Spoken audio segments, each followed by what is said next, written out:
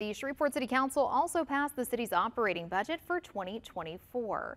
Now, the council was able to have all budget voting done by 5 p.m. and Councilman James Green said that all voting was cohesive and the council was able to get the budget passed quicker rather than years past. The councilman also said it takes all of the budget's pieces to have a whole city.